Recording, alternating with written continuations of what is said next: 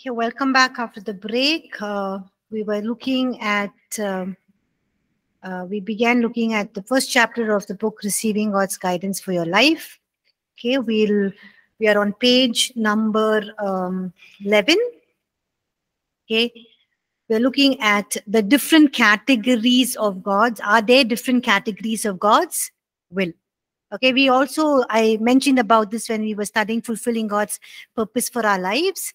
Okay, when we saw that God's will is good, pleasing, and perfect, we said that there are no three categories of God's will, but God's will is good, pleasing, and perfect. Okay, so let's look at Romans chapter 12, verses 1 and 2. Can somebody read that, please?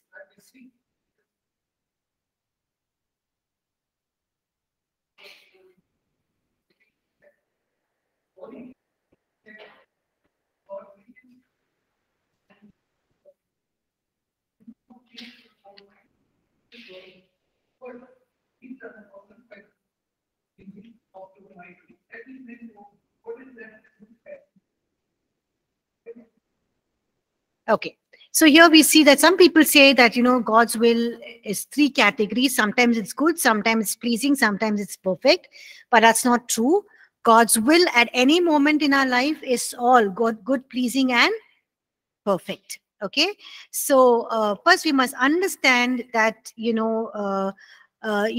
will is good, pleasing, and perfect. For example, and it's not three different categories, it's just one package. Okay, for example, if you take an apple, we don't say the apple, one apple is red, one apple is flavored, one apple smells very sweet. No, each apple is red, or we have green apples, whatever. If you're taking a red apple, the apple is red, all of the apples are red. Okay, red, flavorful, and sweet smelling. All that is contained in that one apple. Okay, so just in the same way, we can't say that God's will has three different categories. Okay, now the word acceptable, God's will is good, pleasing, and acceptable. The word acceptable does not mean it's permittable. Okay, you're permitted to do anything and everything. Okay, the word acceptable, just like we learned, remember we learned in Ephesians chapter 5, we just looked at Ephesians chapter 5 verse 10. Remember that? We just read it now.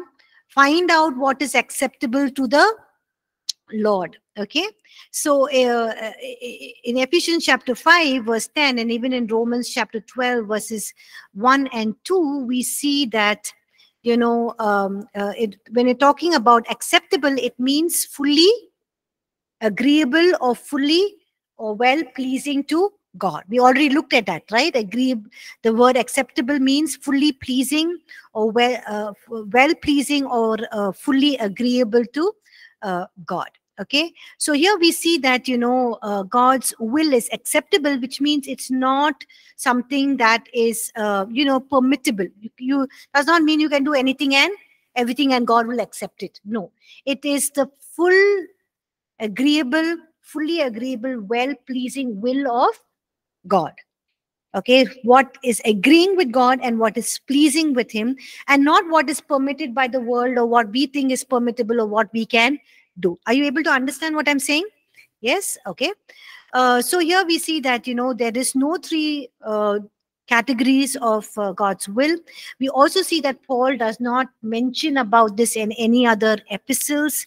And the other thing is, when we look at the life and teaching of Jesus, we do not find him bringing about these three categories of, God's will. How do we know that? Because when somebody came to Jesus and they were sick, what did he do? Did he pray to the Father? Did he say 1 minute, wait, I will pray to the Father, whether it is his good, pleasing, or perfect will to heal you now? What does Jesus do? He just healed them. He says, the Bible says the multitudes came and he healed them all. There are many scripture passages in the Bible, in Matthew, Mark, Luke. John says, the sick came to him and they healed them all. Okay. So he didn't ask God, if this is your will to heal this person, then the next person, okay, next in line come, God, is this your will to heal this person? No, because God knows Jesus knew that it's God's will to heal everyone. He just went and healed anyone and everyone. But when they came to him in faith, he healed anyone and everyone. Now we can ask about things like, the fall of man, when Adam and Eve ate the, fruit, and they, sinned against God. When the Hebrew people, Israelite people, wanted to eat meat in the wilderness, and when the Israelites wanted a king, okay, it was all of these were against God's will. Yes or no? It was against God's will for Adam and Eve to eat from the fruit. It was against God's will for the Israelites to have a king, because God said, I am their king. Okay, if a king comes, they're going to struggle, they're going to suffer. The king is going to overrule them, going to treat them as slaves, going to make them pay taxes. So he says, I am their king. But the people wanted their king, and what did God do? Did he allow Adam and Eve to eat the fruit? Yes or no? Did God allow Adam and Eve to eat the fruit?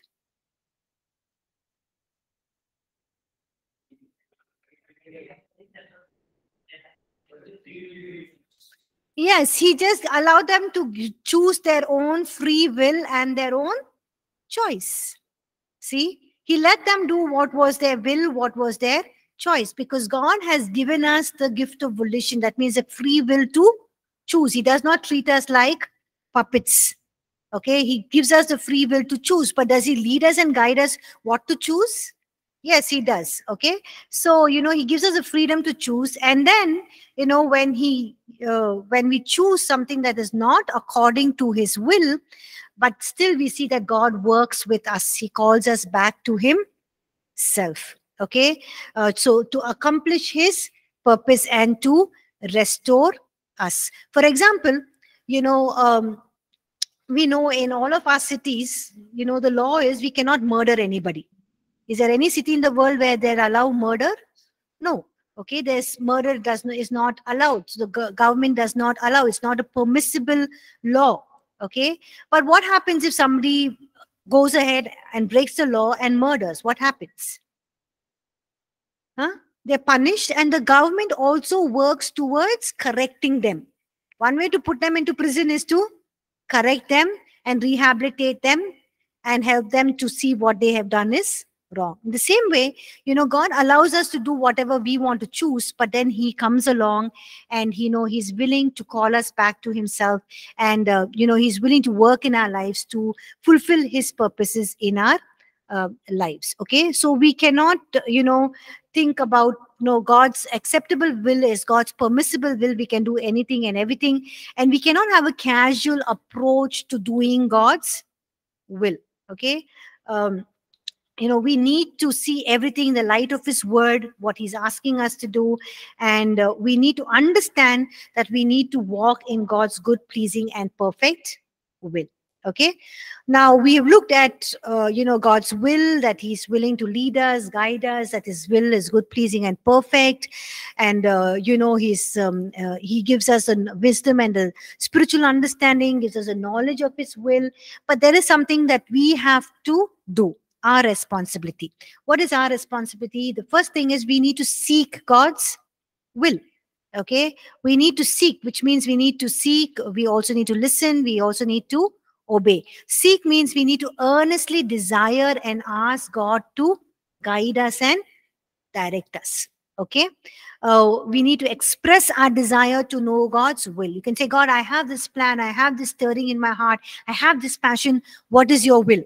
Or you can say, God, this is what I want to do in my life, this is my will, this is my plan, I'm laying it down before you, God. I want you to show me, and I'm willing to obey you. Listen, I'm willing to change, I'm willing to accommodate what you have in my life. Okay, so we need to express our desire to know God's will, and we need to walk in a way that's honoring and pleasing him. When we do that, God reveals his will to us. So you were asking, Vimal, you were asking how we need to know God's will.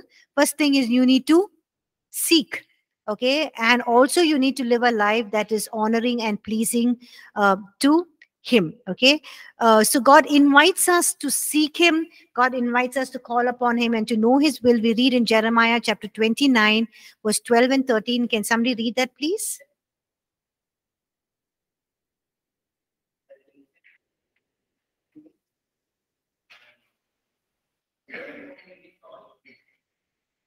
When will we seek and find God or know his will?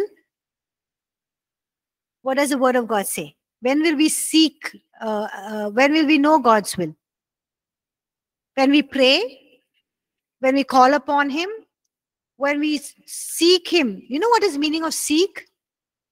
When you lose something precious, a gold chain, a gold earring, you just don't look here and there. I can't find it. It's okay. But you will look at every nook and corner. You'll remove everything. You know, change everything. Remove the furniture. Search. That is seeking till you find it. Okay. So you need to seek. And it says here, when you search for me with all your heart. Thank you, Nina. It says when you search for him or seek with all your heart. It's not just a mental thing. Oh, I need to see God. Ma'am told me that. Okay, let me just see God. What is your will in my life? Please make it known to me.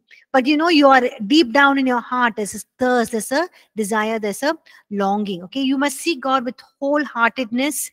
And God, when we seek God with a whole heart, God responds to such heart attitudes. Can somebody read Jeremiah chapter 33, verse 3, please?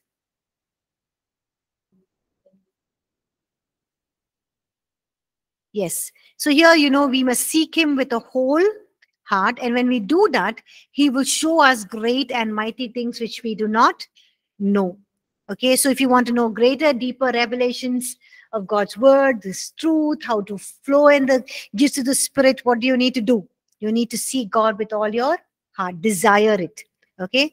And when you're seeking God, when you seek him, you will find things. Okay, as we earnestly inquire of God, we will know his will, we'll know his direction in our lives.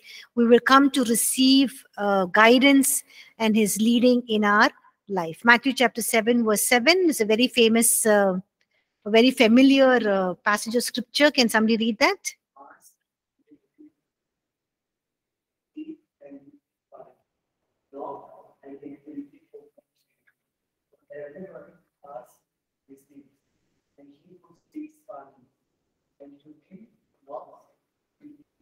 Yes. So sometimes, what we do, we just sit back and think God knows our need, he has to provide. Yes, God knows, he'll provide. But, we need to ask. It says all those who ask will receive. All those who seek will find. Even in seeking things about God, knowing about God, and all those who knock, the door will be opened. Okay. So for us seeking and receiving God's guidance, it takes on different expressions. The first one is seeking his guidance during the normal course of things. Sometimes only when we have to make big decisions in life, we go to God. But when we go to God for simple things, simple things like even if you're going to buy a shoe or a t-shirt, or which color you're very good at choosing, all of that, which shop, everything. But even in those things, you can say, God, lead me to the right shop. I've always been going to this shop. Help me to choose the right shirt. Help me to choose the right color.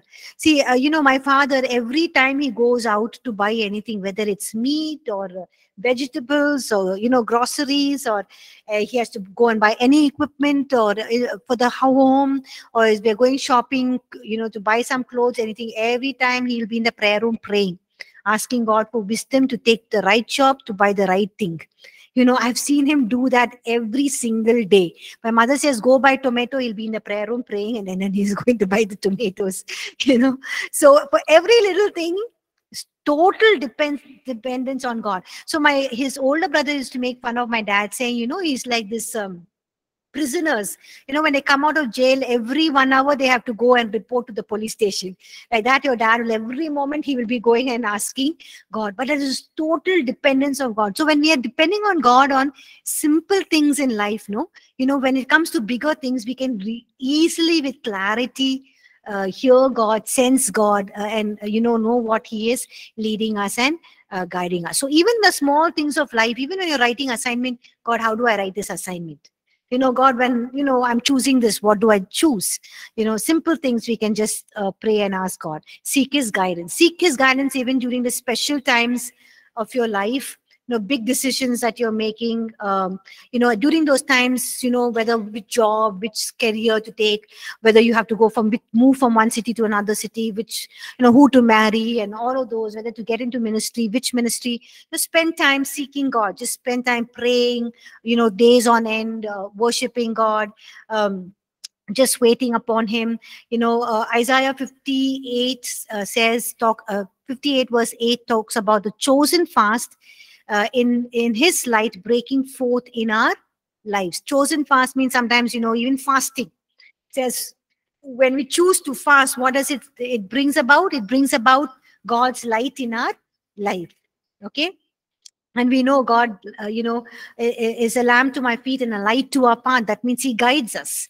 Okay. He will show us which path to take. He will guide us continually. Isaiah 58 verse 11, God's guidance does not just come once or twice in our life. It comes continually. Can somebody read Isaiah chapter 58 verse 11, please?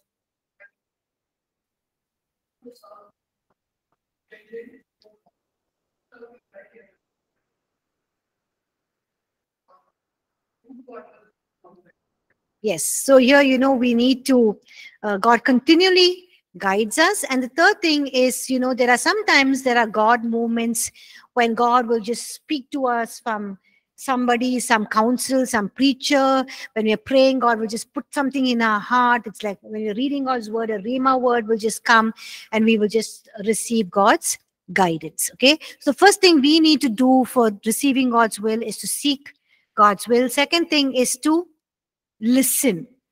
Okay. And it talks about John chapter 10, where, the sheep hear the voice of the shepherd. And when the shepherd tells them to come, the sheep will follow him. Okay. So the sheep follow the voice that they know and they recognize. They will not follow a voice of a stranger. So they are able to follow the shepherd because they know and listen to his voice. And the sheep do not follow strangers because they do not recognize the voice of the stranger. The same way, who is our shepherd? Jesus. Okay, we need to tune ourselves to and recognize his voice and his leading, because he leads us and guides us. And those who recognize his voice are the sheep who will walk in the way that he is showing them. Okay. So we need to listen and tune ourselves to listen to God's voice, to recognize and to know, what God is leading us, what he's asking us to do. Okay, Psalms chapter 23, verse 3 and 4. Can somebody read that, please?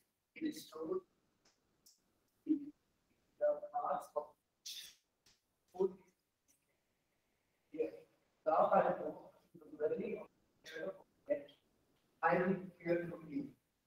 For you are with me, your rod and your staff, they comfort. Yes. So, you've seen the shepherd always having a stick. Okay, the staff or the rod. What does he use the staff and rod for? Okay, to guide them. And if there's one sheep that is going astray, then he will just tap it and it will come in line and just, keep them in line. Sometimes also if the sheep is going astray, he will just, put the, that hook around that staff and just put it on the neck and slowly, gently lead the the sheep. Okay, so it's not only for serving as a defense or protecting the sheep or guiding them, but it's also, the shepherd also leads the sheep from the front. Sometimes you see the shepherd leading from the front and the sheep will follow because they know that path is very familiar. Okay, they can just easily follow. But when there is unfamiliar, when it's they just follow the sheep because the shepherd, because they know his voice. And there are times when the shepherd would take a go back, walk behind them when it's a familiar path, and will allow the sheep to walk in front because the sheep knows they're used to this way, so they they will go at the back. I mean, they walk ahead and the shepherd walks behind, and the shepherd is able to see if all the sheep are in line. But sometimes when it's an unfamiliar place, the shepherd will walk in the front and the sheep will just follow, and he will just make his, keep making those voices, talking to his sheep, and they will just follow through. Okay, so the shepherd's voice, his rod, his staff are different pictures of God's guidance in our lives. Okay, we are a sheep, and God wants to keep us on the right path. He wants to guide us and he wants to lead us, but we need to be willing to listen to the shepherd. Okay, and we need to be willing to follow. The last thing is obeying the obeying our the king or our shepherd. Okay, so God guides us. When God guides us, we need to be obedient to listen. And sometimes it is even laying down our own will, our own plans, our own purposes, what we are comfortable doing, what we like doing, what we think is best for us. We need to lay it down just to obey what God is telling us to do. Can somebody read, somebody else can read Proverbs 3:32?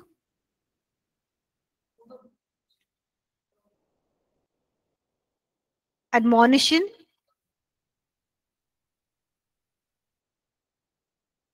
Yeah. So here we see that who does God give his secret counsel to? To the upright. Yes. Why the upright? Because they are the ones who are willing to obey God. They are willing to seek his will. They are willing to listen to his will. They're living a righteous, holy life that is honoring God, and they're doing things that is right in the eyes of God, and they're walking pleasing to him, doing things that is pleasing to him, fully acceptable, agreeable to God, and that is the person God is going to give counsel to. Okay, so if you're not receiving God's counsel in your life, you need to look at what you're doing wrong. Are you living a life that is holy, pleasing, upright in God's sight? Are you seeking God's will? Seeking it with all your heart, not just one-time prayer. And also, are you willing to listen to what God is asking you to do? Okay. So there are times when God leads us and guides us. We need to obey we need to trust him. We need to, sometimes, don't use our logical reasoning, but just go in faith and obedience, obey him, and be patient with what God is revealing to us, because he sometimes does not show us the entire way. He will just give us from one step to the next step. So we need to be patient. But when we are patient and willing to obey, God will guide us and everything will go well in our lives. Okay, so that is chapter 1. Anyone has any questions? Any questions?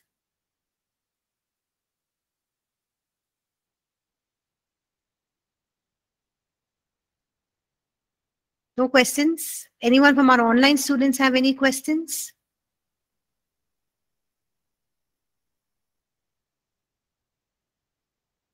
Okay, if there are no questions, we look at chapter 2. David inquires of the Lord, or how did David inquire of the law of God? Okay. We know that what does God call David as? A man after his own heart. Okay, Acts chapter 13 verse 22. One who is willing to do, God says, one who will do all my will. So, why was David a man after God's own heart? Why did God say he's a man after my own heart? Or why does God says he's a man who will do, all my will? Okay, let's study David's life, and then we will know that. Okay, so we see that God says with such confidence that David is a man after his own heart, God's own heart, and he's a man who will do all that God wills. And even as we study this, we need to come to that place where we are saying, God, I want to come to that place where you are able to look at my life and say, this person, whether it's Rin or Sri Radha or Francis or Nina or Vimal, Charan, we have Charan, right? Chirag, just somebody who is a man or a woman after my own heart, and somebody who is going to do is willing to do my will, okay, not their will. So let's look at Acts chapter 13 verse 36. As Paul was preaching, what he said about David. Okay, can somebody else read who's not read so far?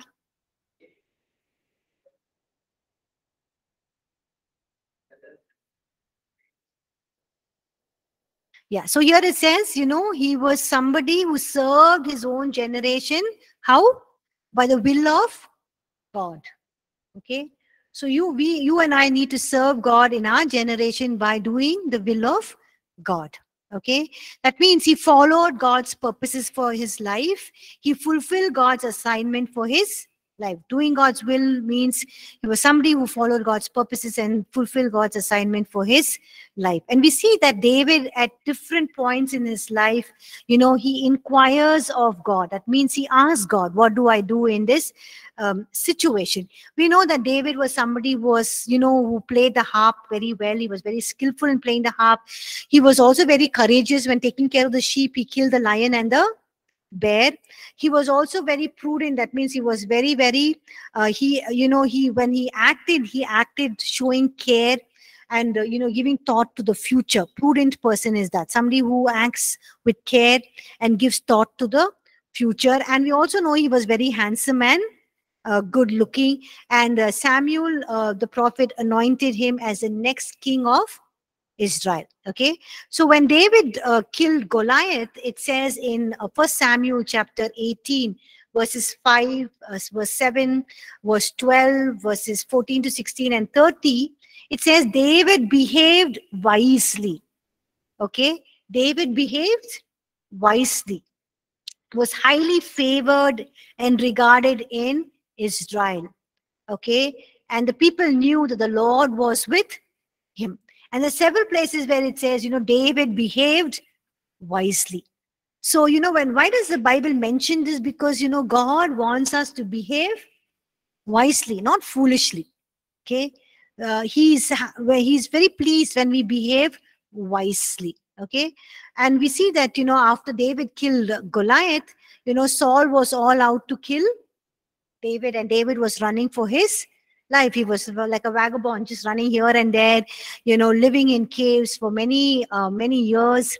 And but God, gave him a very group of 400 men who were very faithful to David. Okay, they were his soldiers, they were like his army, very faithful people. And we see that later on, these people, when David became the king, went on to be leaders in his kingdom and in his army.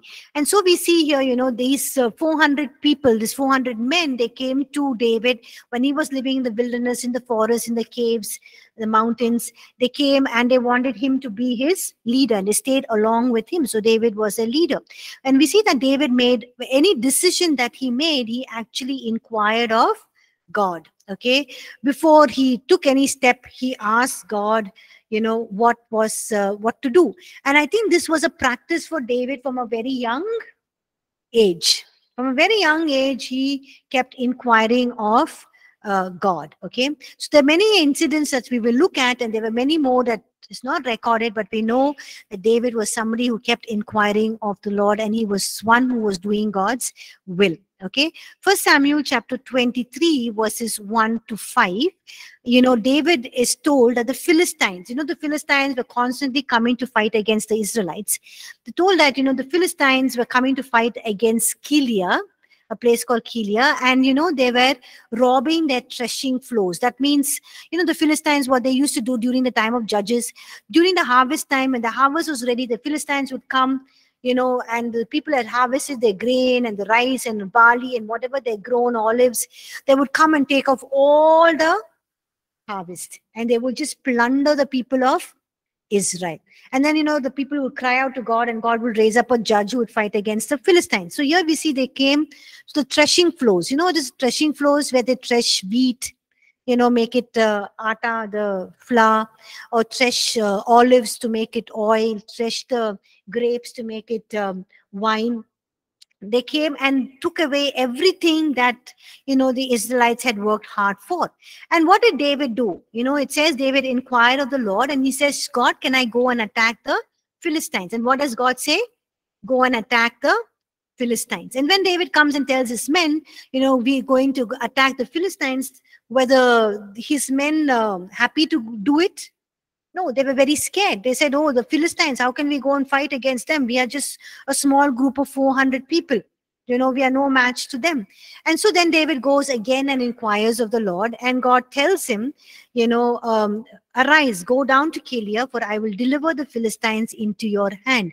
1 Samuel chapter 23, verse 4. And then David takes his men and they go, and God gives them a mighty victory, and they take away all the livestock, plunder the Philistines. And then we see that, this was a kind of a confidence booster for his men, his 400 men, because they knew that, when David inquires the Lord, whatever God is telling him to do, David is doing it. And our leader is somebody who's inquiring of the Lord, and that is why we are having victory. We're seeing success. So also, when we are working as a team, you are a leader of a team, or you're the, as a husband, you're the head of the family, or you're the head of the home, you are a leader in the church, you're a pastor, or you oversee some churches. You have to make some decisions. You can ask the Lord. He will give you the guidance. And sometimes when you come and present it to people, they will not be convinced. So you can go back and ask God, okay, God, is this really what you want me to do? And, even if people are not convinced and you know for sure that this is what God wants you to do, you can go ahead and do it. And when God in his time will show them, okay, with the success he's giving you in that project, or what venture you've taken, what God has asked you to do, when you do it, your teammates will see the success and they know, yes, God is with this person. Okay, she or he is doing what God has asked them to do. Okay, I remember once, God told me to do something, and when I was in the children's ministry, and I shared it with the children, they were ready. And they readily bought it. They were excited. They just flowed in it. But the team was not willing to. Some of the team was not willing to give in. So there was only 2 or 3 people in the team who were supporting this whole idea. And we just went about doing it because I was 100% sure this was from God. And in the end result, God showed me what he wants me to do through this whole activity, or through this whole project that he brought about in those couple of months. In the end, he showed me what is going to happen. And in the end, when God did it, he did something so profound, so powerful, that everyone saw it, and they knew that it was not my idea, it was God's idea, because God got all the glory. Because it was very evident. We were nothing. We couldn't do anything. But the way the children did things, it was so powerful. They could just sense you can sense the anointing and the presence of God, and from just, somebody just enacting or doing a show. It was such a powerful presence of the Lord, and people knew that it was. So God will show people in your team at the right time that this is what is from him, and, when he gives the success for what you have to do. Okay. Then another thing we see when we face setbacks in life, when we face disappointments in life, when we face hopelessness in life, what do? We can learn from David. 1 Samuel chapter 30, verses 1 to 8. Now, David and his men had gone away, and they come back to where, they were living. They were living in a place called Ziklag, and they came back.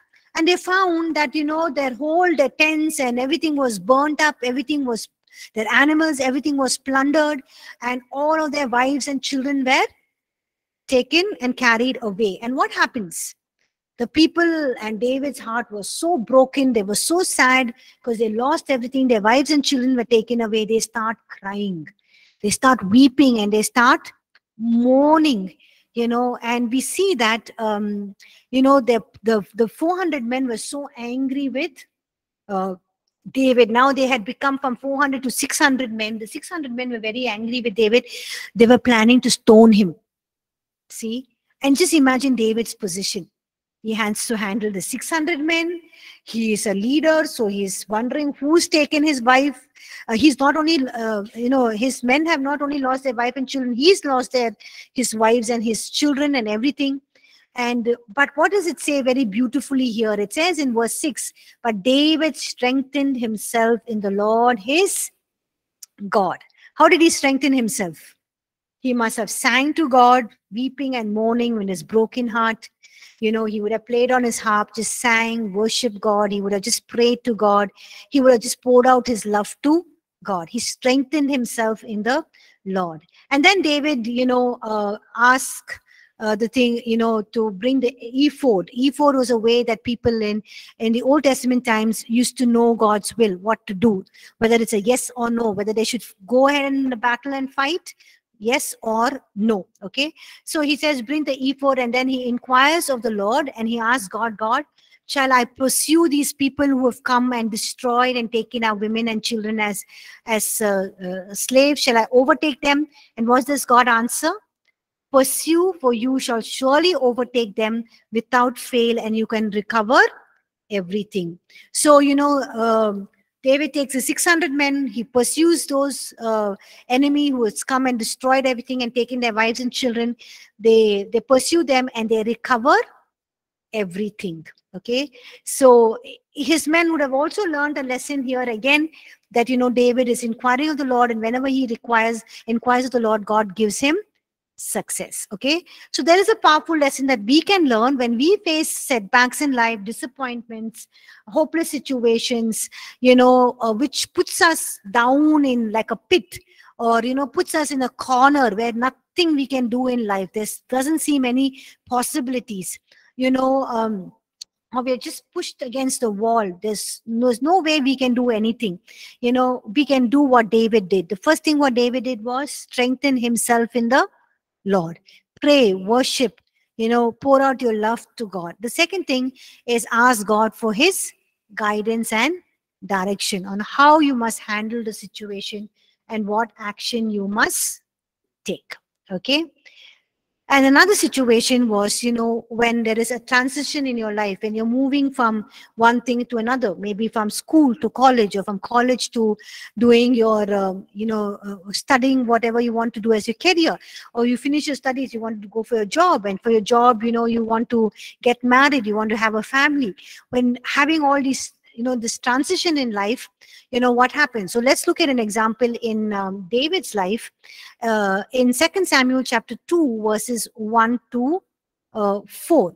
Now King Saul is dead. So David receives the news that King Saul is dead.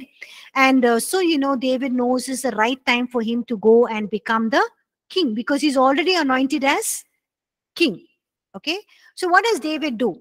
He does not say, hey man, I'm already anointed as king. Prophet Samuel told me I'm already king. God has already, assured that. So let me go to the city and let me tell everybody I'm already anointed as king by Prophet Samuel. You have to accept me as king. He does not take, he does not do what is the permittable will of God. But what does he do here? He inquires of God. He asks God, can I go up to any of the cities shall I go up to any of the cities of Judah? And God says, go up. And then David says, which city should I go? And God says, go to Hebron. Okay, so he goes to Hebron. When he goes to Hebron, people of the tribe of Judah accept him as king. And then he's there as king for 7.5 years. And after 7.5 years, we see that the people of Israel, they come to him and they ask him to be king over entire Israel. Okay, so this is an important lesson that we can learn to receive guidance when we are, when we are moving on in life, when we are journeying through life, when we are making transitions. God, when we listen to God's will, when we obey God's will, we're under His guidance. He will position us and take us closer to fulfilling His plan and purpose for our life. So David inquired of God. God fulfilled His plan and purpose, made him as king over Judah. And then, after 7.5 years, he became the king over Israel as well. Okay. So when we face our enemy, who is our enemy? Satan. Okay, what do we do? What is this? What is the will of God? What is the strategies that we use? Okay, so let's look at an example from 2 Samuel chapter 5, verses 17 to 25. Looking at again David's life. Okay, now we see that the Philistines heard that David was anointed as king, and David had actually captured a fortress called Zion. Okay, and he built the city of David around it. So he built a city, made himself very strong, a fortified city. He was very strong. And when the Philistines heard about it, they marched against David. They came to the valley of Rephaim. Okay, and when they came there and they were ready to fight against David, what does David do? David inquires of the Lord. David says, God, shall I go up against the Philistines? He does not say, okay, the Philistines have come to battle. It's obvious I have to go and fight against them. I can't be sitting in my palace. So there's no point in inquiring of God. See, but what does he do? And he's already had, he's had prior experiences where he has won the battle against the Philistines. Okay, he could have said, okay, I can win this time, but he still inquires of the Lord. He inquires the Lord and says, shall I go up against the Philistines? It's like a stupid question. No, like a child asking when the mother's kept the food on the table, should I eat this food? When the army comes against you, you need to fight. Okay, but he says, shall I go up against the Philistines? Will you deliver them into my hands? And what does the Lord say? Go up, because you can, without any doubt, you will deliver the Philistines into your hands. So we see that David goes, marches against the Philistines, and what happens? David is defeated? No. He wins the battle, he defeats them, and he says, God has brought a breakthrough.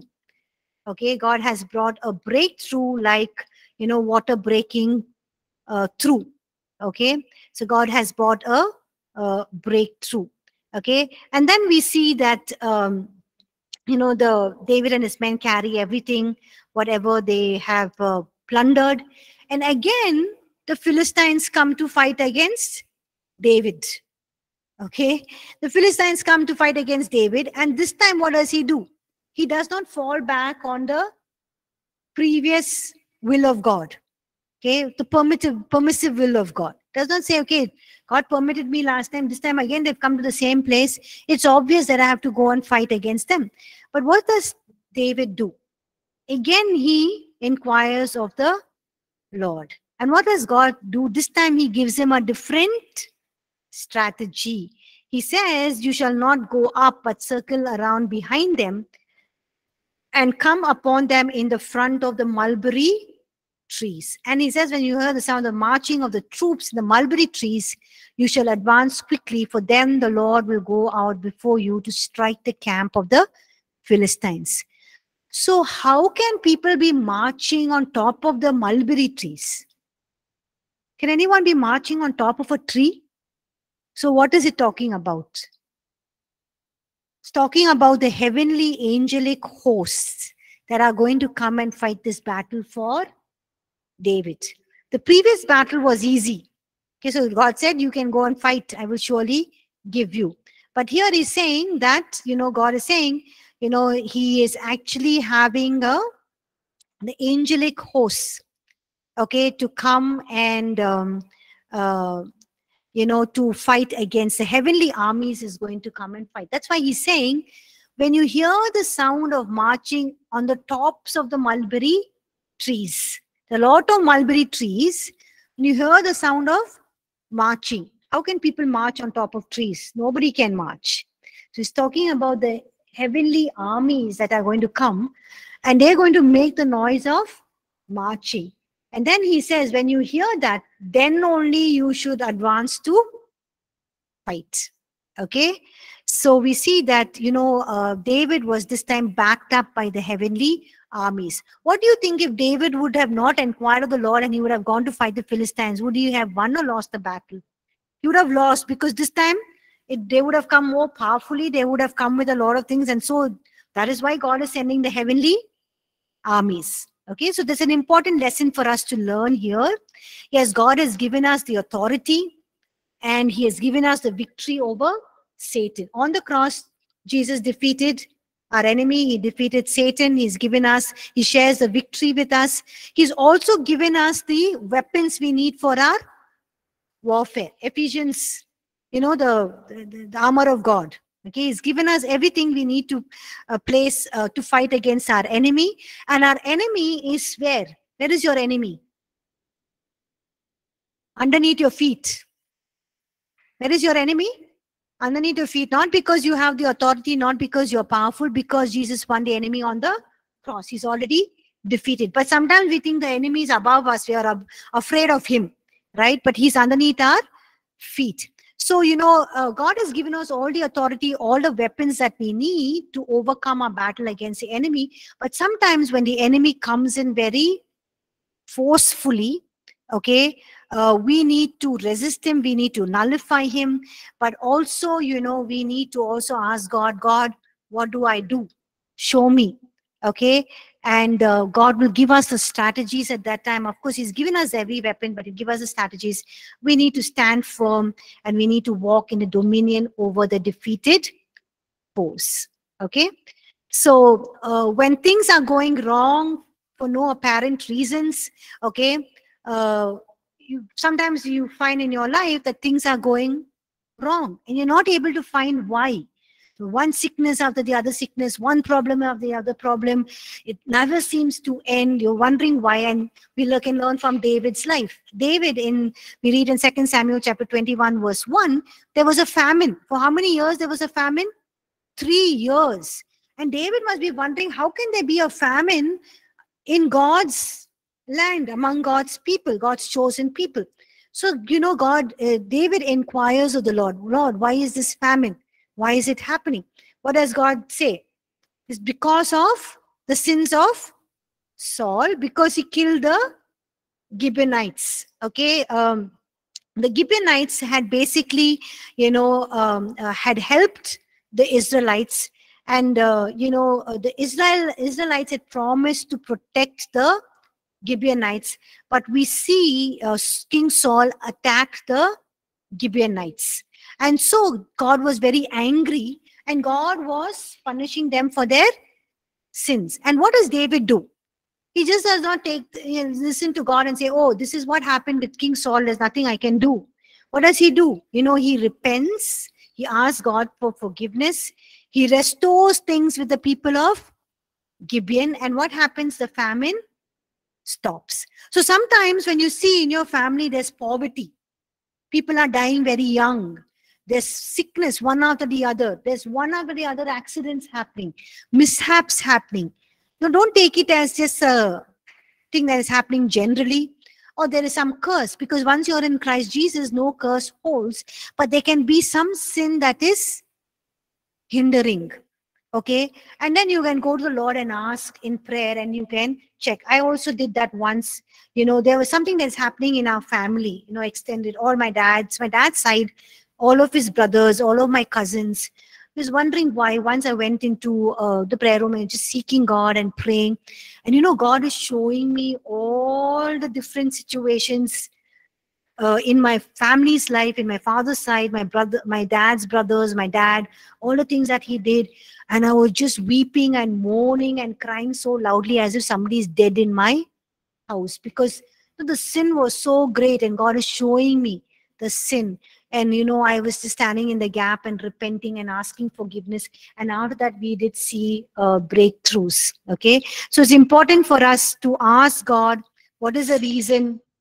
Listen to God, what he's telling us, receive his counsel, and then we can take action. And when we take the action, we can change. So today we just basically saw, different ways of inquiring of the Lord.